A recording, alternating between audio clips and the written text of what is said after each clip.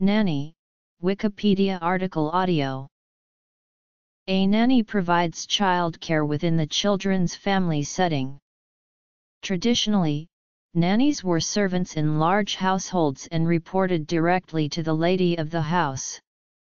Today, modern nannies, like other domestic workers, may live in or out of the house, depending on their circumstances and those of their employers. There are many employment agencies that specialize in childcare. History. Colonial era. Types of nanny. Live-in nanny. Nanny share. Night nanny. Maternity nurse/newborn care specialist/confinement nanny. Demographic. Associations. Training and qualifications. Notable nannies. British royal family. Other royal families. Other. Fictional representations. Animals. Women. Men. Television. Nannies differ slightly from others child care providers. A childminder works out of her own home, operating as a small business. Depending on the country they live in, government registration may or may not be required. A mother's helper, who may live in or out, assists the woman of the house with general chores as well as caring for the children. The term au pair usually refers to an untrained young woman, who comes from abroad to live in the host family and learn the local culture and language, while helping with the children.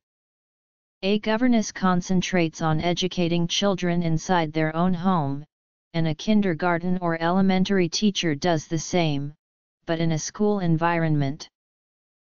In the 19th and early 20th century, the position was usually known as a nurse, and was, as for many child care jobs, invariably female. In a great house, the nurse was a senior member of the household staff and ran her own domain, a suite of rooms called the nursery, supported by at least one assistant, known as a nursemaid. Because of their deep involvement in raising the children of the family, nannies were often remembered with great affection and treated more kindly than the junior servants. Nannies may have remained in the employment of the same aristocratic or gentry family for years, looking after successive generations of children.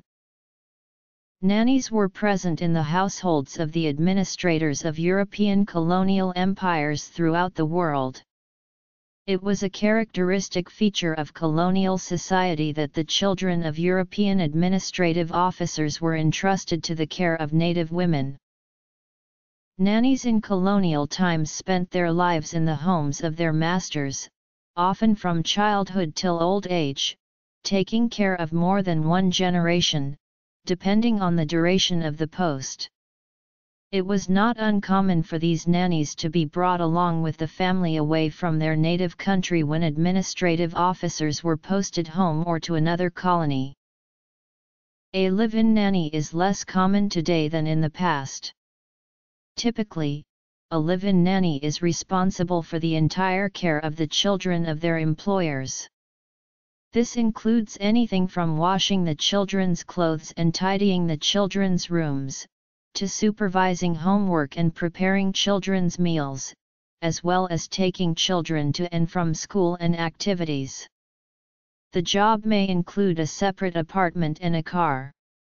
A live-in nanny is available 24 hours a day unless their employment contract states otherwise.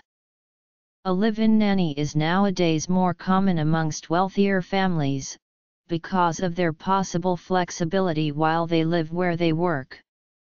A live-in nanny will have all her living expenses paid and provided by the employer.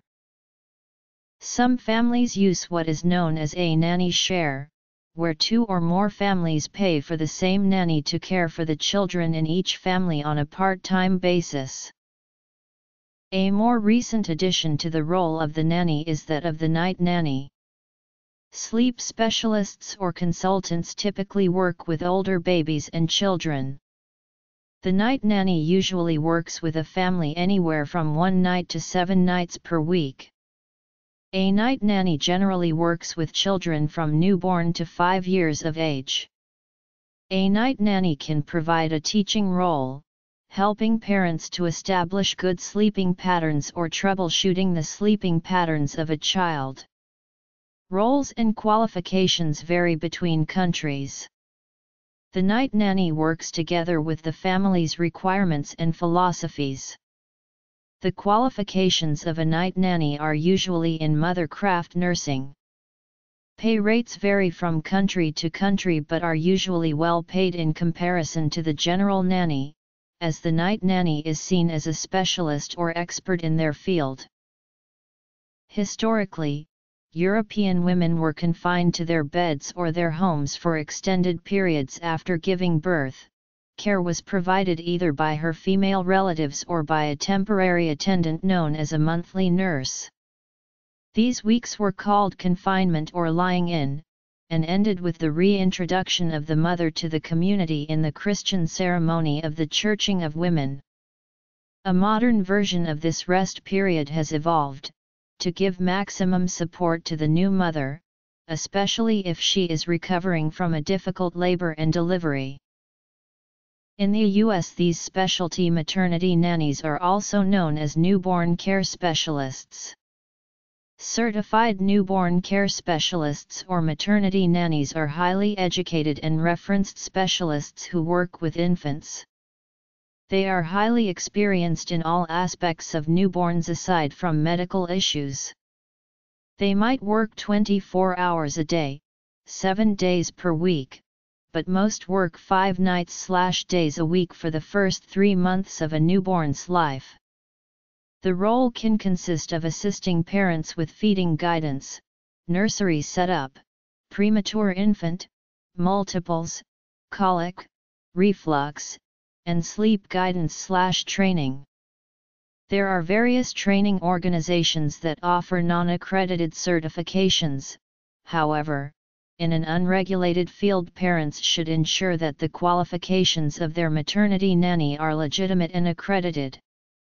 The Newborn Care Specialist Association is one of many self-appointed certification entities for newborn care specialists in America. Some doulas specialize in postpartum care for mother and baby. Chinese and related East Asian traditions practice a form of postpartum confinement known as Zhou sitting the month. Newborn care specialists are referred to as Yusao. They have specialized knowledge of both baby care and Zhou, which are the Chinese traditions and customs regarding recovery from childbirth. In Singapore and Malaysia, newborn care specialists are better known as confinement nanny. They assist the mother in taking care of the baby in order to let mother have a good rest. Confinement food will be prepared to help with the recovery. Confinement agency or the parents will need to apply for confinement nanny work permit if they want to engage the nanny from Malaysia to work in Singapore. Usually, the employment period will be about 28 days up to a maximum of 16 weeks.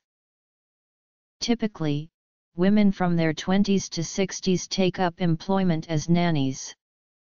Some are younger, though normally younger workers are nursemaids or au pairs rather than nannies in the traditional use of the term. A few positions are filled by men. The term nanny is sometimes used for a male nanny, especially in the US and UK. There are a number of national and international professional associations representing nannies and nanny agencies. The International Nanny Association was founded in 1985. INA is a non-profit organization which provides an educational association for nannies with placement, employment, and professional support. The Alliance of Professional Nanny Agencies was founded in 1993. It is a non-profit organization that promotes professionalism in the nanny placement industry. In June 2012, the Australian Nanny Association was formed in Australia with the aims of having professional nannies included in the regulated government-subsidised childcare scheme of the country. ANA is a volunteer-run, not-for-profit association that also hopes to change some public misconceptions about nannies, encourage professionalism, and be a source of support to nannies and the families who employ them. In the United Kingdom, no formal qualifications or training are required to become a nanny. However, the National Nursery Examination Board was founded in 1945, as the awarding body in qualifications for childminders and nursery personnel. In 1994, the NNEB and the Council for Early Years Awards merged to form CASH, the Council for Awards in Children's Care and Education, with their CASH Level 3 diploma in Child Care and Education providing the knowledge and understanding of child development and education needed to work as a nanny. Norland College is a private college near Bath, which offers highly regarded training as a nanny. It also operates its own employment agency for graduates, as well as a local nursery in Bath. Various television programs feature real nannies, many of whom help parents discipline children. These include Abismo de Pasión, Nanny 911, Super Nanny, and Take Home Nanny. In British India, a nanny was known as Aya, after AIA, nurse, governess. This term is presently part of the vocabulary of various languages of the subcontinent, meaning also female servant or maid. In Chinese she was an amma. In the Dutch East Indies the household nanny was known as babo.